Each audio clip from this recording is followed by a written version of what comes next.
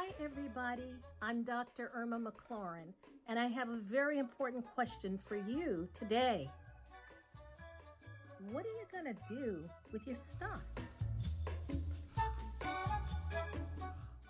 I am the founder of the Irma McLaurin Black Feminist Archive.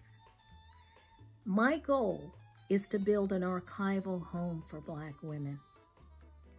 And the goal is to solicit contributions from women who are activists, artists, scholars, ordinary women, but people who have made many contributions that often go unrecognized. So, what are you going to do with your stuff?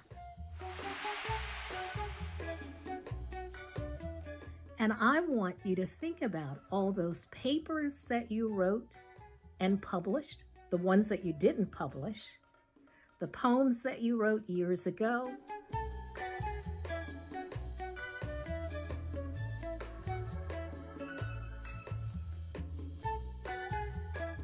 the letters that you have to friends who may have passed on, to the ancestors.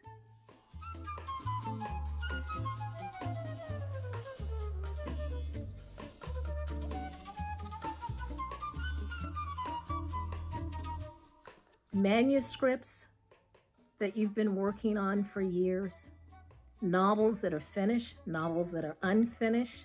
Maybe you're even an artist and you have sketches and drawings. What are you going to do with your stuff? Because here's the issue.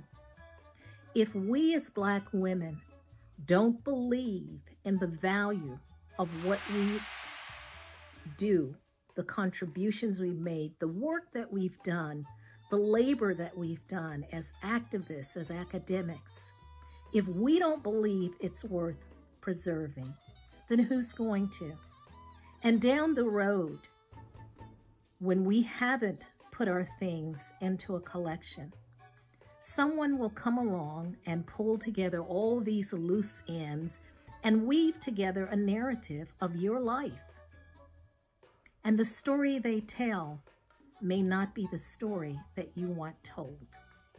So I'm inviting you to consider becoming an agent of your own self-preservation and to join me and make a contribution of your materials to the Black Feminist Archive. The Irma McLaurin Black Feminist Archive is a collaboration between myself and the Special Collections and University Archives at the University of Massachusetts Amherst.